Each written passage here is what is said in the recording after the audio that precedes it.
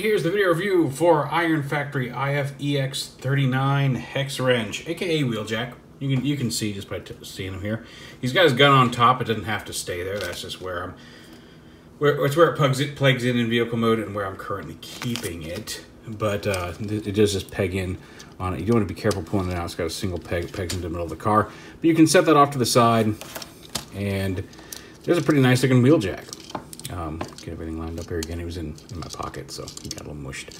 Now, I have swapped his hands out. He originally comes with these solid closed fists, and they work just as well. And his open fists that let him to hold the guns are the ones I popped in. You'll see we've got some various hands, but we'll show those off when we get to robot mode. Car mode, very cool. Nice, shiny red chrome wheels that don't get jacked. Wheeljack. It says Iron Factory on the bumper. Kind of cool.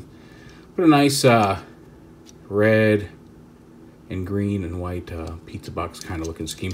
His other gun folds in half and stores on the bottom, and it can be a little bit of a pain to get out of there, but there I did it just right now.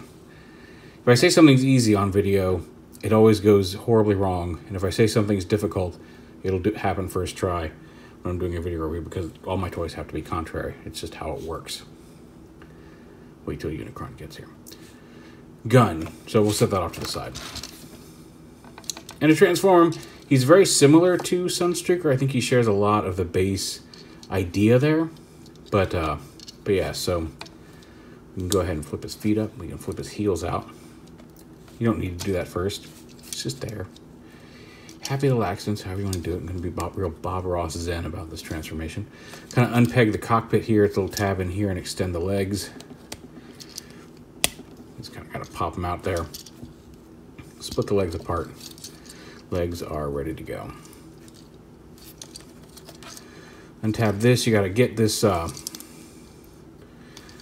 bumper piece over the cockpit, which it kind of pops in under the cockpit there, these back edges, and have the arms. And the arms might pop off at this point because he's got a couple little tabs back here to make movement. There you go. Pull this back out from under the windscreen. The windscreen's on a little rotating peg here, but you just lift it up and it'll peg into the chest here. Unpeg the arms and bring them down on the ball joint. And then fold this up and peg it into the chest like that. This panel right here folds around and down onto the back. And then he's got his little wings that rotate out from here. At which point you can just peg it onto the back here. Shoulders stay where they are. Rotate the arms around at the elbow-ish, and then rotate the fists around here at the wrist. And that's the thing, there's no... While his arms kind of extend, if you bend the elbow, the arms themselves don't extend. So if you have them straight, it looks like he's got kind of chunky, stubby arms. You really want to bend them to get the full effect. It gives him a little bit more definition to the elbow and makes those forearm chunks kind of separate themselves from the shoulder a little bit better. But really, essentially at that point, you're done. He does have a different head. Where's a different head? It may be in the box. And the only difference is the ears are painted a little lighter color to make it look like he's in the middle of talking. His box is right here. Let me see if I can't find that extra head. Yeah, I did. So here it is. You can see it's just... get them both up here.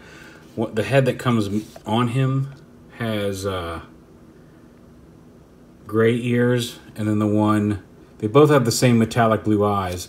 The one that comes on him has just the standard gray ears, and then the head you can pop on him has metallic blue ears. So you can simulate as if he were talking or not. I'm not going to unscrew this tiny little screw to pop this head on with the blue ears, but you can see what's going on there. You mentioned the swappable fists, and like I said, you don't have to do anything to him. He's already designed it to take these fists, but you just pop off the old fist, just pull it out, put a new one on. Now, like I said, he comes with these closed fists versus the open fist for holding the weapons. But and they work just fine, but you can see the open fists have a little bit more. You can see it's a thicker band of white on the back.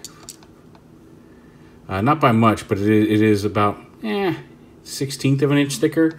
And in vehicle mode, that does help fill that gap between the legs and the back of the car. So like they do fit. Now obviously these open hands like this aren't going to fit when you transform it. It's going to get in the way. But if you want to have him have posable hands, he's got open fists as well, like open fingered, I mean fist, open hands. But the best looking one, personally, I'm fine with him having his open hands in robot mode because that's how he can hold his gun. But also, these fists are the best ones to for vehicle mode as well. They just fill a lot more of that space. His handgun you can hold in either hand. And then this cannon, it was folded up like this for vehicle mode. It's on a ball joint right here and a hinge right here. A little squeaky, a little worrisome. And then the peg hole, which pegs into the same place it did in vehicle mode here on his back. But with that peg, with that ball joint, you can bring it up here and kind of angle it. Bring it as flat forward as you can. Have it come up over his shoulder, and now he's got a shoulder cannon.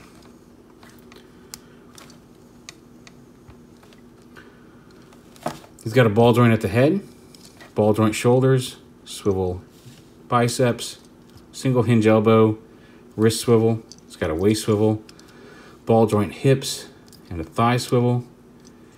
Decent knees. He's got a heel and a toe piece. Toe piece rotates for ankle tilt and can be posed. So between that and the heel, you can get him in some pretty solid stances, however you want to do it. A nice little wheel jack. Another great addition to what is already a great Iron Factory collection.